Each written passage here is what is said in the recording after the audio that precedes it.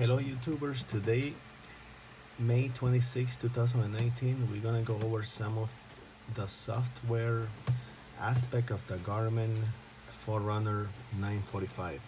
I've had the watch now for over a week and I'm enjoying the watch. I'm still learning how to use the software aspect. I'm still learning how to use the PC application called Garmin Connect, and we're gonna touch bases on those features today. So let's get to it, guys. So I have had that watch for over a week now, and as you can see, this is one of my watch faces that I have installed. So first of all, I would like to get to the application aspect of the Garmin watch. I'll leave the watch here so that you guys can still be able to see the watch. So this is the Garmin Connect app on the phone, on my iPhone. This is what the app looks like.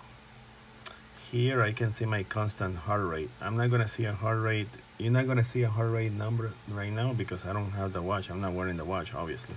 Let me see if I can put the watch on. So in view, I'm gonna attempt to put the watch on. Okay, I'm putting the watch on. So I have the watch on now. The watch is on right now. Let's see if it picks up a heart rate. Well, I'm gonna close the app and reopen it.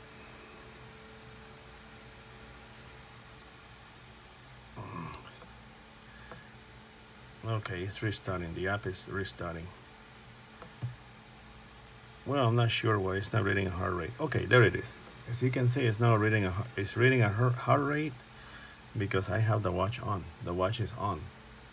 Okay, so the first I have my first on the first row of this metric shows, I have it set up to show the watch, but all these metrics can be reordered.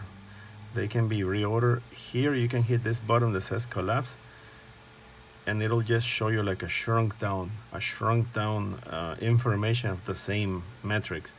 But if you expand, it gives you more details.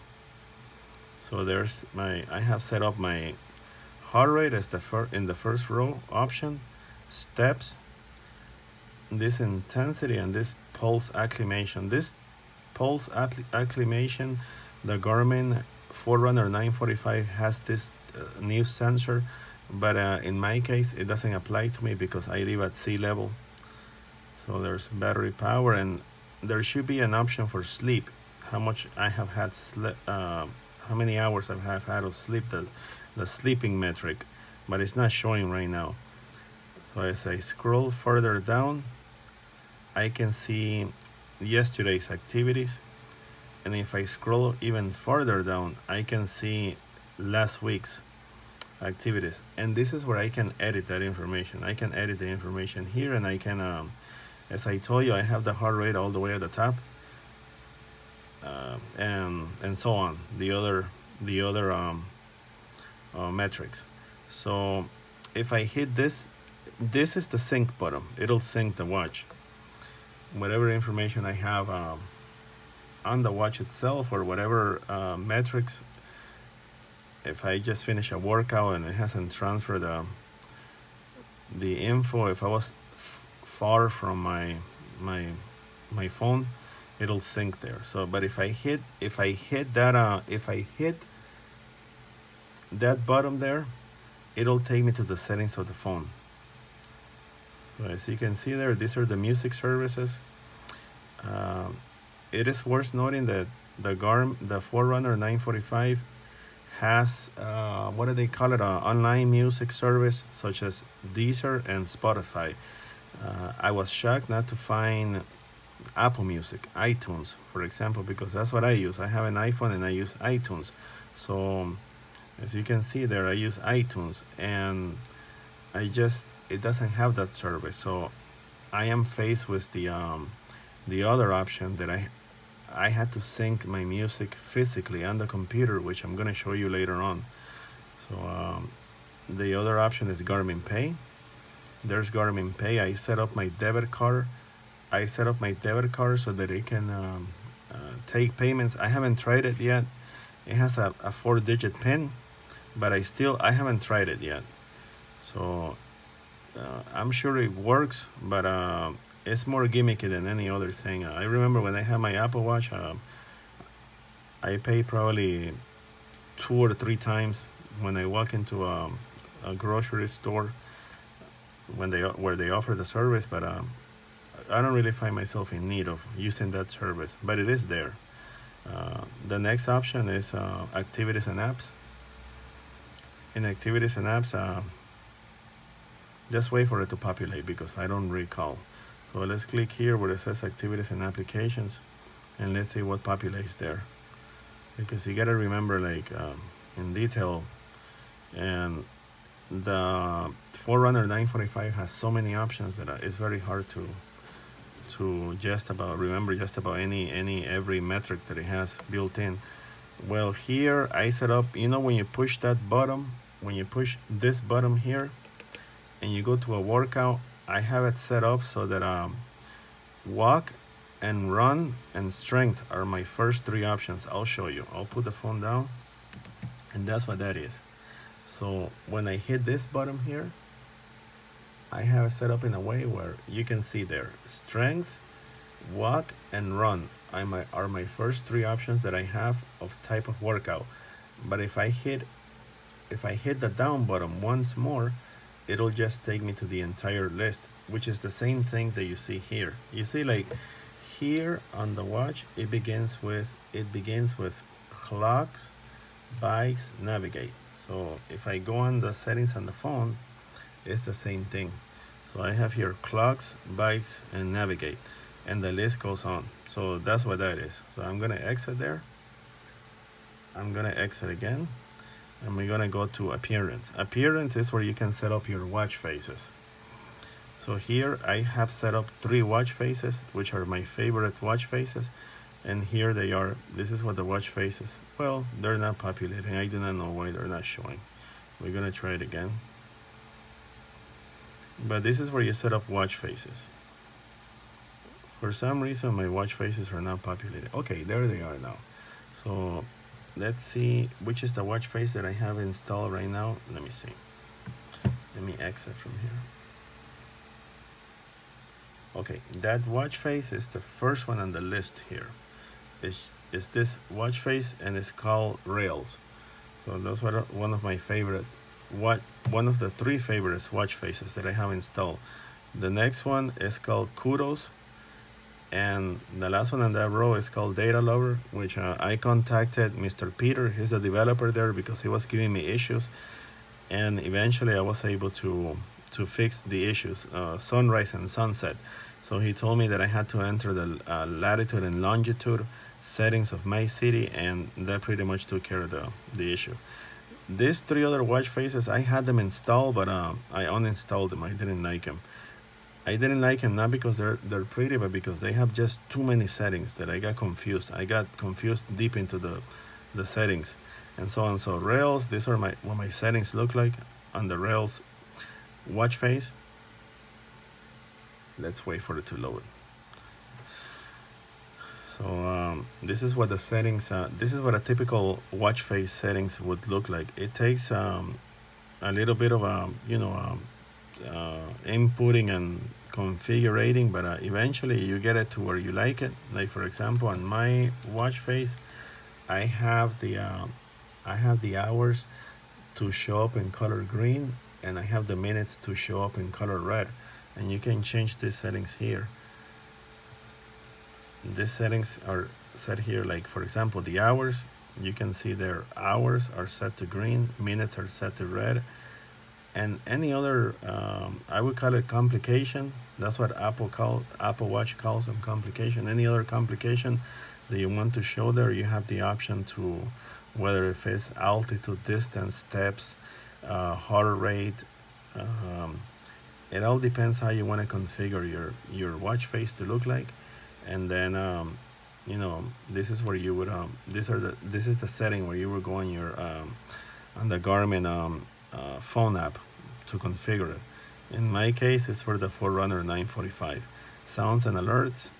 I'm still trying to learn these settings because it has two options. It has options for on phone notifications. There's two options. There's an option set up for during activity, and there's an option set up not during activities. And I have tried to play around. I have tried to switch this off and on, and I still can't selectively choose which notifications I want to populate on my watch and which I do not. So I'm still learning that that feature setting. So I have my notifications to display on my on my second down, pressing the second down button, and this is where all my notifications are. I can exit here, and I go back to the main screen, which is my watch face. So again, I'm gonna we went over phone notifications. Let's go over the other settings. I'm gonna exit there. So the other settings are activity options.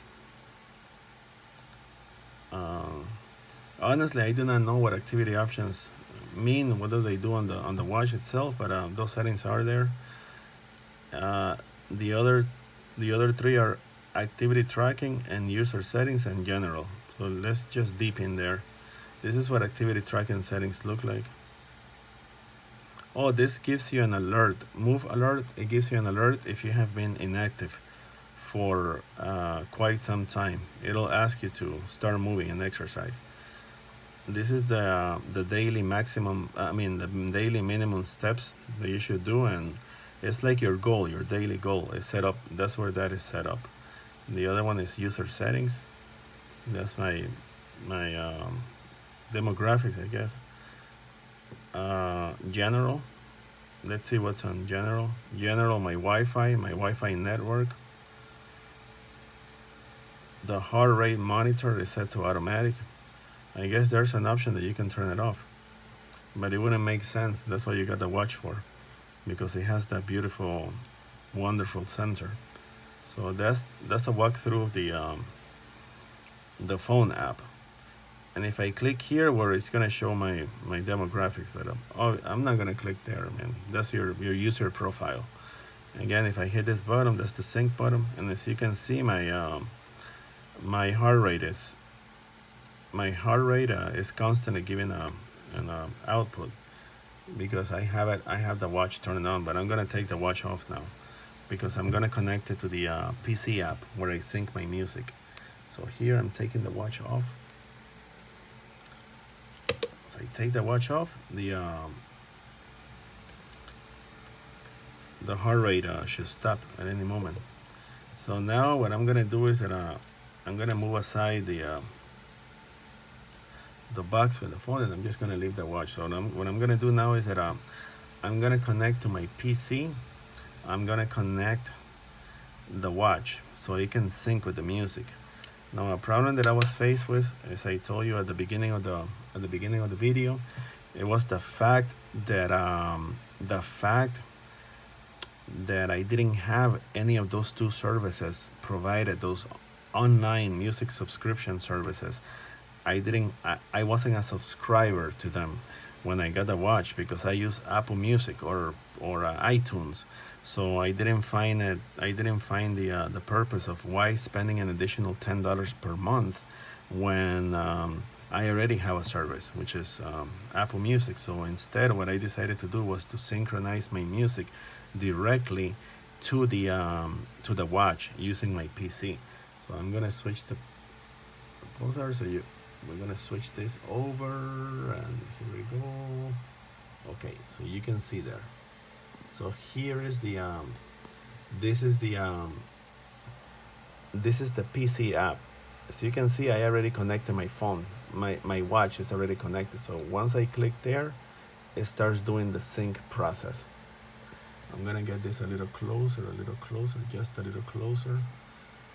I hope you guys get a good view there. So as you can see, I'm up to date. This is the PC version. This is the computer version of the it's called Garmin Express.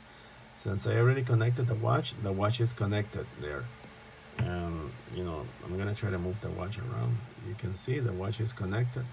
It's connected via the cable. So this is where I would sync my music. This is what I would do firmware updates. This is what I would also update the maps app. So if I click here, let me scroll. If I click here on music, this is where all my music is stored on the watch itself. So what I'm doing here is that I'm syncing music, but I am not using an online service. I'm not using an online service such as the ones provided by the Garmin app. So I decided to sync my music. Directly to my watch. So I have my playlist, and they have all been synced to the watch. Now, at first, I didn't know if I was gonna have an issue with DRM, because since I subscribe to Apple Music, to iTunes on a monthly basis, those songs are not necessarily mine, but I pay for a subscription. So that means that the day I stop paying iTunes, I do not retain any of those songs. But on my computer, I do have songs that I have purchased. So I have them both combined. I have the songs that I have purchased that are mine to keep, and I also have songs that are stored on the iTunes server as part of my playlist. And only but a few of those songs didn't transfer to my watch, and I was amazed because it is great. You know, I get to play most of the songs that I listen to in on my phone using iTunes. And I mean, I remember when I used to have the Apple Watch, I didn't have this issue at all, because obviously it's Apple. Apple Watch is made by Apple, and Apple iPhone is made by Apple, so that wasn't an issue. But the Garmin watch does the Garmin Forerunner 945 does a great job. This Garmin Express app, it does a very great job at synchronizing most of the songs, most of the music playlist. And it doesn't matter if you subscribe to a service such as iTunes, it'll still synchronize the music over the using the app, the Garmin app. And there is a setting that you must do, and you must tell the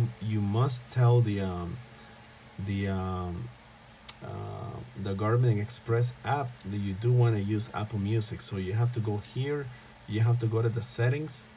When you go to settings, you have to go to music, and you have to tell that you want iTunes to manage your music instead of manually iTunes.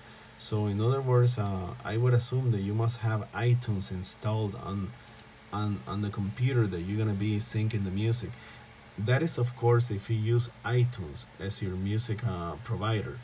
But if you have an Android phone and you're using other services out there, then I wouldn't know how to go about that. But here there is an option.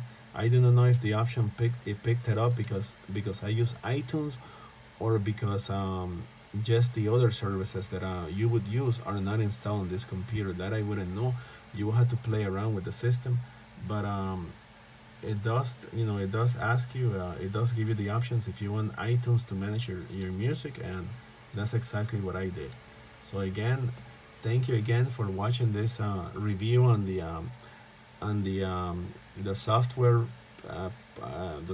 aspect of the Garmin Forerunner 945, which includes the Garmin phone app, for, in my case, for iPhone, and also the computer, the PC version of the software, which is called Garmin Express.